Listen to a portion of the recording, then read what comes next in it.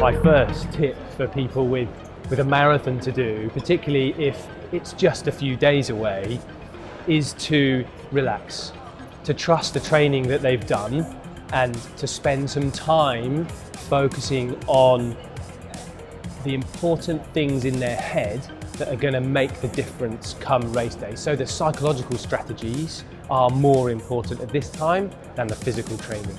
My second tip would be to not go and risk anything crazy in the week before the race. So, don't do anything different. Don't think it's a time to build the garden shed or decorate the hall.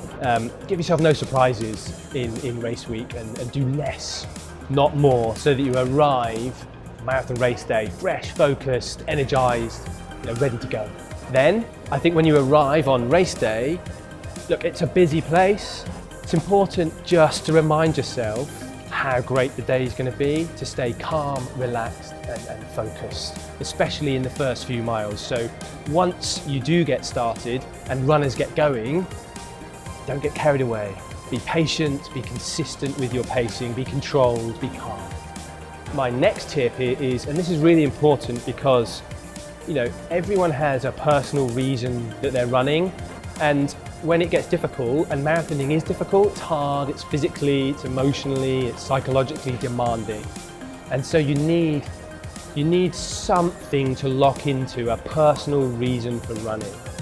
And if you've got that, and it's in your armoury, when you're going, and it's getting hard, and you're asking difficult questions, you can look at that, and you can draw energy and inspiration from that. And my final tip, I think, for race day is to smile and enjoy yourself. It's running and everybody's going to have an amazing day, different journeys, but amazing day. To remember how privileged people are to actually be able to cover 26.2 miles, whether you run it all, run it, whether you walk most of it. It's such a fantastic day. So smile, have some fun and enjoy the day and celebrate. Remember to celebrate when you cross the finish line.